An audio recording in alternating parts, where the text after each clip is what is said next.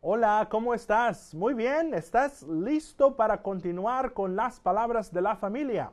Di, hola papá, hola mamá, ¿cómo estás? I wonder how they're doing on your side.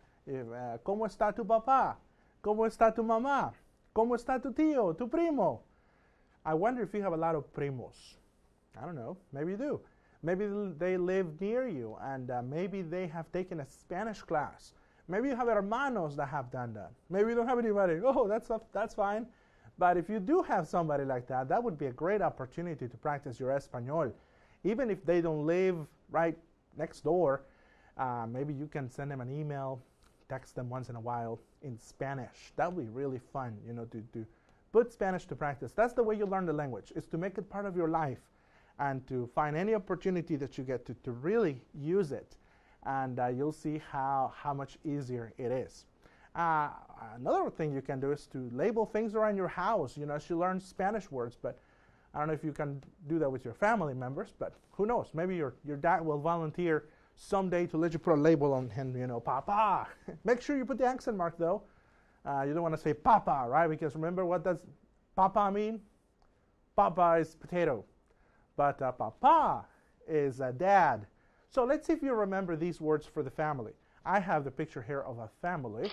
Look at this familia. And we got padre, madre. Repite, repite.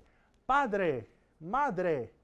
Y también el papá y la mamá. There's that accent mark I was telling you about. And how about papi, mami?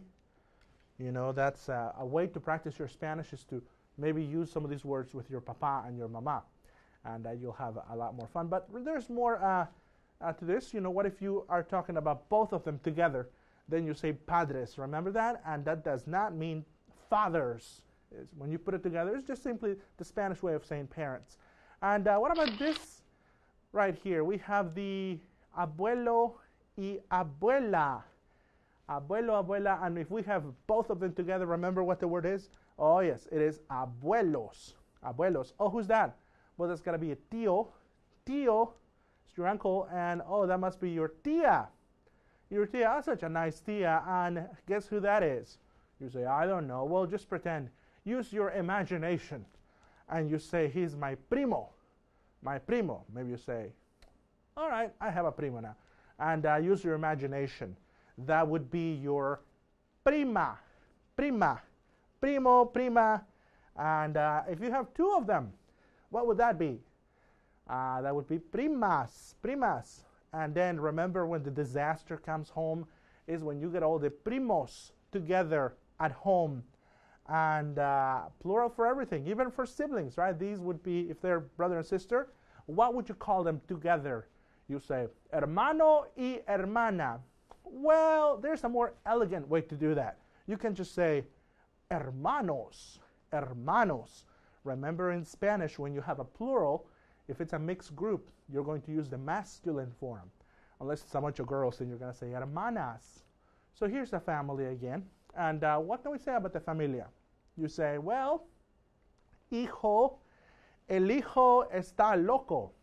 No. O el hijo es muy bueno, muy simpático, muy inteligente. And what about the padre?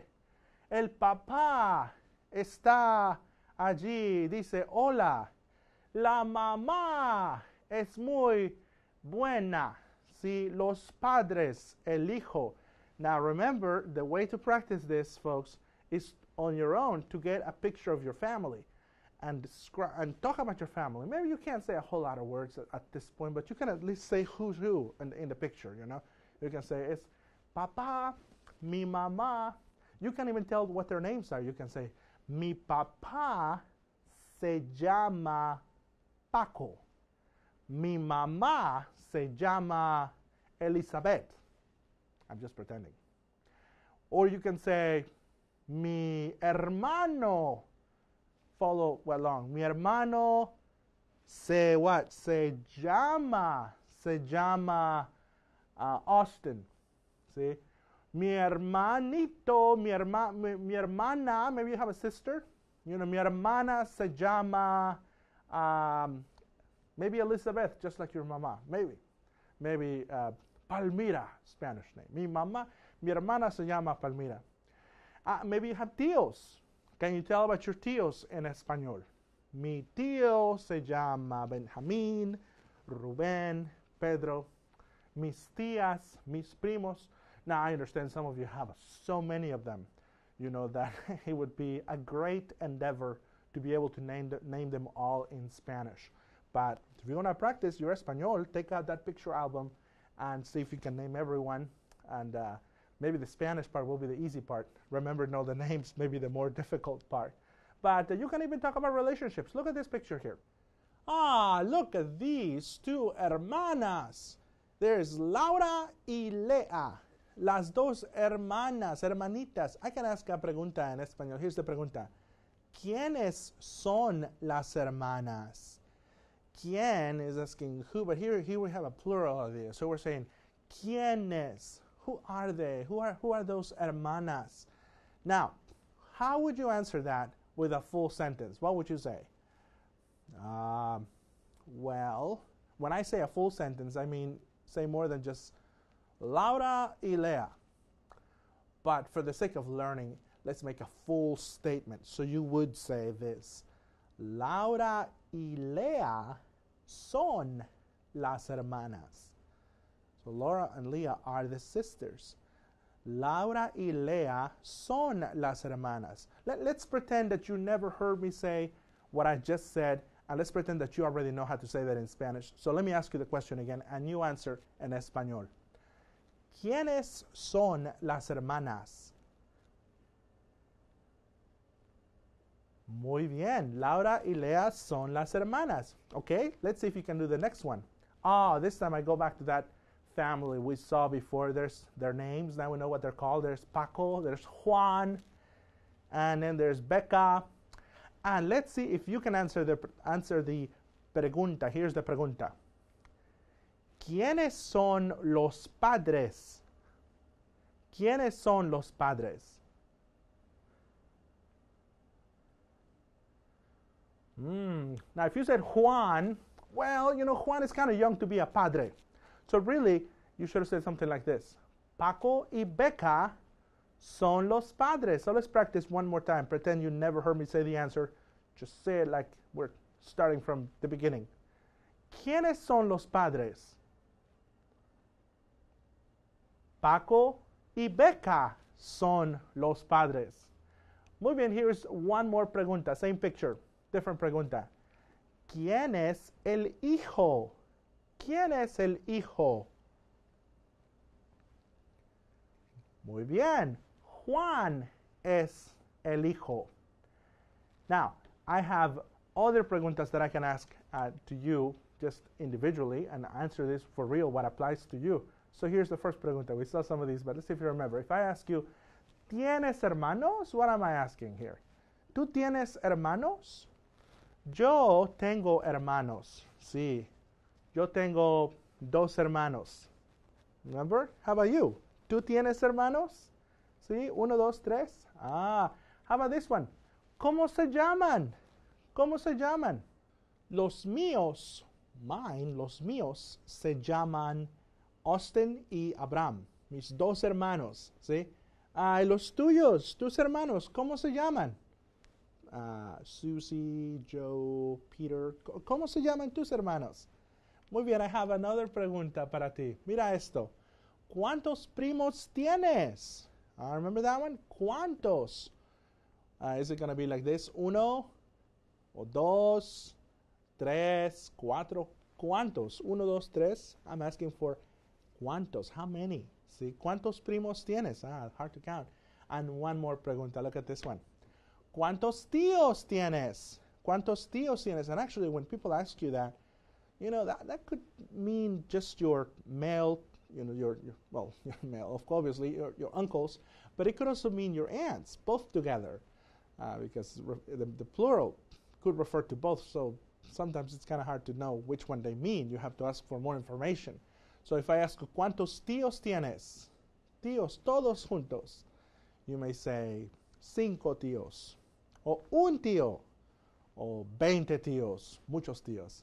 See, Muy bien, las preguntas de la familia. Keep working on them.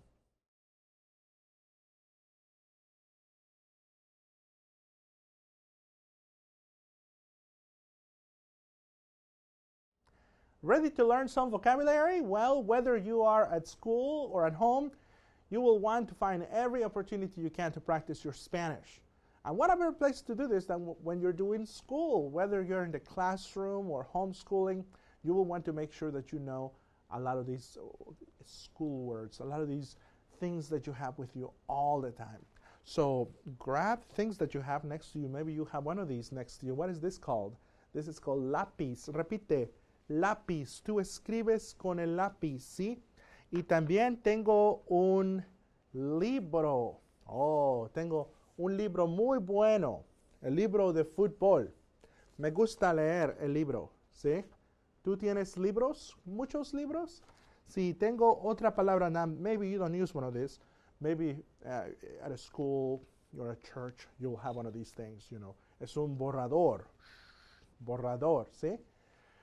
Borrador. Repite. Borrador. Borrador. Difficult. We'll work on that one. We'll work on that one. How about this one? Una tiza. Tiza. ¿Qué es la tiza? Well, it's these things that to write on the pizarra, and then after you write on the pizarra, you use a borrador. Although maybe you have a different kind of tiza. Maybe you don't have a tiza. Maybe you have a plumón, which is like a marker. Okay, so muchas palabras de la escuela, but there are many other palabras. Take a look at this palabra. La puerta. I know your casa also has a lot of puertas, but definitely schools should have puertas, right? It's the door. La puerta. Repite. Puerta. Here's another one. Una ventana. Una ventana. Are there any ventanas near you? Hopefully so. Then you can say the ventana every time you see that. Say ventana. Here's another one. Un estudiante. Maybe that reminds you of you sitting there learning Espanol. And un estudiante. By the way, what's up with these little words that come in front of the nouns that we're learning? Look at the noun is estudiante. But what's up with the little word un? Well, un is just telling us that he is a student. A student. It is the indefinite article. Un estudiante. Now look at the next palabra. If it's a girl, we're going to say una estudiante. See, that's a un estudiante for chicos, una estudiante for chicas. And let's talk about another thing. What about a classroom? What about a word for a classroom? Well, there's two words. One is un aula and un salón. And what about the word for a desk inside the salón? Well, that would be un pupitre. Now, go back and look at these palabras. Notice that they do have an article. They do have the word un. Just like the one we saw before. With a girl, it was una. With a guy, it was un. So, guy, girl, una. But what about things? Are you going to use un? Well, yes, un aula, that's the word for a classroom. Un salón, here's the word for a classroom again. Two different words, both for classroom. Both use the word un in front of them. Even the word for a desk, that would be un pupitre. So yes, with things, you have a lot of words that use un. But guess what? Sometimes you have words that use una. Una. Una silla. Una silla. And go back to an un word. Look at this one. Un escritorio. Now let's pay attention to that una with all these vocabulary words. Here I have a few more, just the word. We have un libro, like the one I show you here. Remember my libro up here? The one with football? Un libro. So it's un or una with libro. Un, a book, un libro. And now look at the second one. We have una profesora. Oh, she's a girl. It's got to definitely be una. And then un papel. It's a piece of paper. And then we have una pizarra, una tiza, un bolígrafo. Let's see if we see a pattern emerging in here. Let's see if we can figure out what the pattern. When do you say un? When do you say una? Here's the next one. We have un lápiz, un cuaderno, un borrador. So what is the pattern, folks? Well, let's see them again. Let's look at those palabras.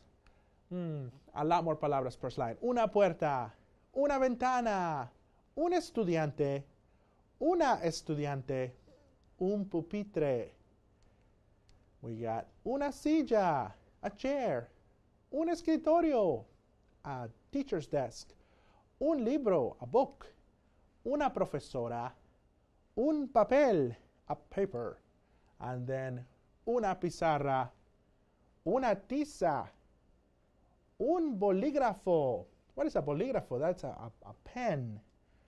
And then un lápiz, un cuaderno, un borrador.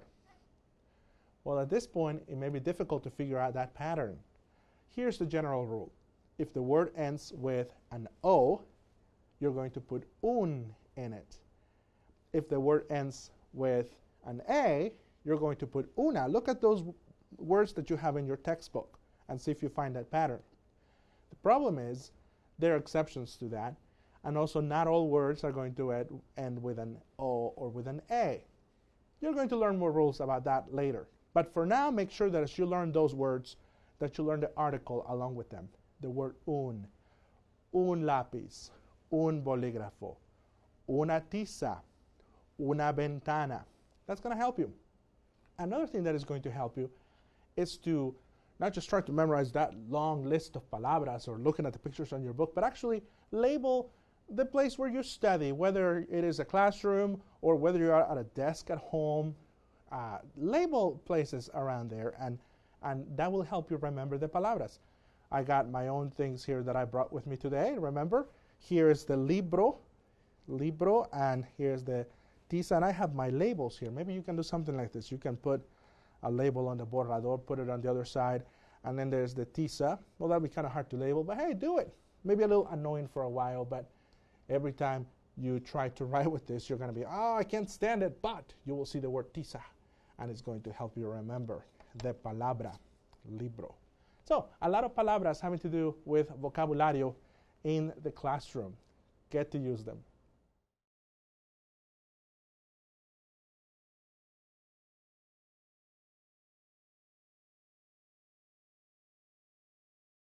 Let's see whether you know the names of the following objects.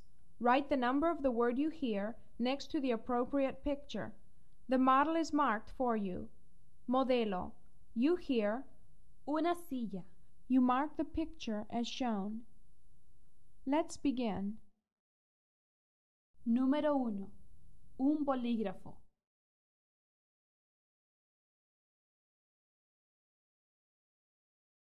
Número 2. Un libro.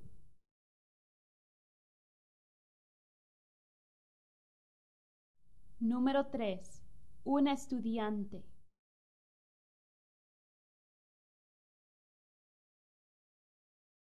Número 4. Un pupitre.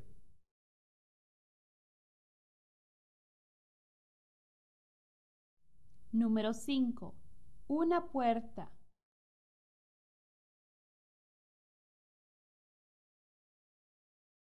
Número 6.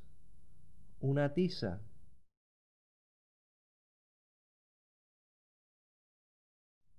Número 7.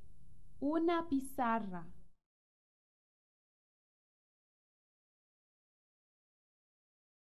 Número 8. Una ventana.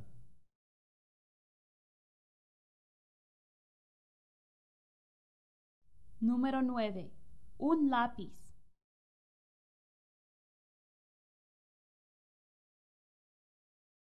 Número 10. Un borrador.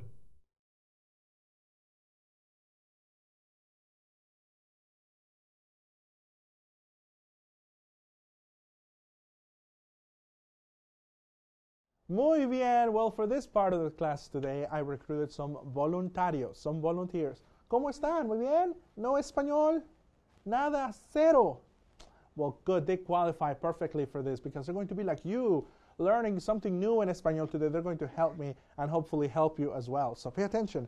What we're going to learn is classroom commands. Now, I know you may be homeschooling and you're saying, well, I'm not in a classroom.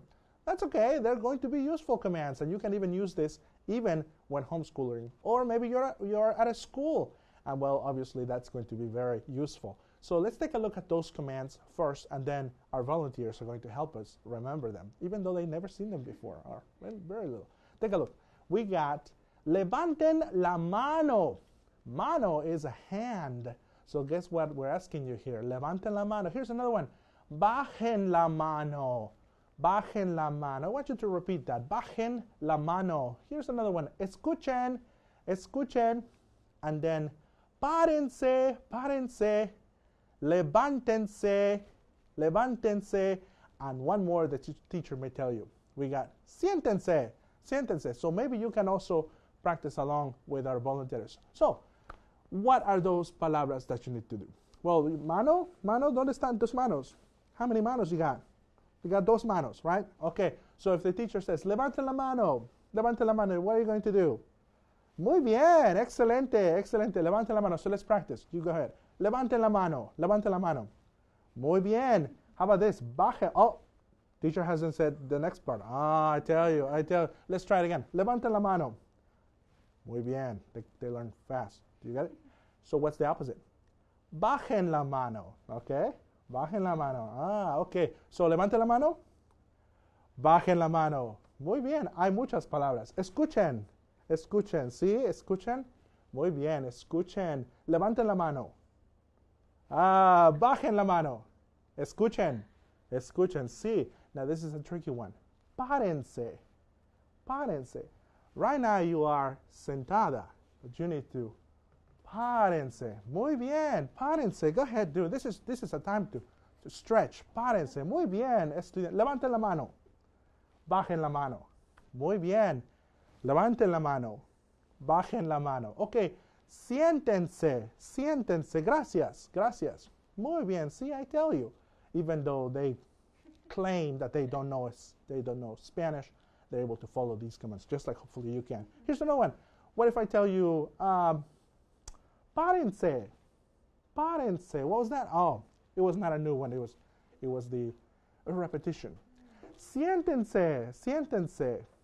Here's the trick. Levántense. What's levántense? Well, levanten la mano, right? Levanten la mano. But levántense is just like párense. It's just another way of saying the same thing. So let's see if you remember. Levanten la mano. La mano. Levante la. Okay. Levante la mano. Now bajen la mano. Sí. Levántense. Levántense. Sí. Not just la mano, the whole thing. Levántense. Siéntense. Siéntense. Siéntense. Párense. Párense. I tell you. Muy bien. Siéntense. Siéntense. Excellent. So take a look at these instructions that your teacher may give you again. I have them all 6 here on the slide. Levanten la mano, bajen la mano, escuchen, párense, levántense. But there is more. Here's a few more. Some of these may be a little more tricky to do, but contesten en español, no en inglés, en español. Here's the next one. Abran el libro, abran el libro. Cierren el libro. ¿Hay preguntas? ¿Preguntas? You got a question for me? Silencio. I like this one. You know, if our volunteers talk too much, I can always tell them. Shh. Silencio. Look at the next one. What is it? It is miren, miren. Look up here. Miren, miren. ¿Lista? ¿Sí? And one more. What is it? Por favor. Sí, por favor. That, folks, it's maybe the most important word. Do you have any ideas what that means? Por favor, favor, favor, favor. It's as a favor. It's just the Spanish way of saying please. You know, even profesores, even maestros, even teachers have to be kind, you know, and say por favor. Let me try this.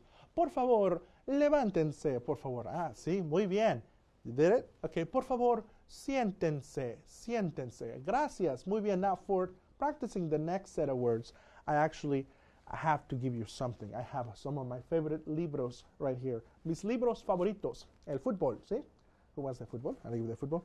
And I give you another libro here. So watch this. Abran el libro, abran el libro, abran, ¿sí? Ah, muy bien, good. Abran el libro. Cierren el libro, cierren el libro, muy bien. Abran el libro, cierren el libro, ¿sí? Silencio, no hables mucho. Silencio. Abran el libro, por favor. Sí, muy bien. Miren aquí. Hola, ¿cómo están? Miren, ¿sí? Miren el libro. Miren el libro. ¿Sí? Ah, sí. Mira el libro. Miren el libro en la página 1. Página 1. Ah, she got it. What is página 1? Ah, miren el libro.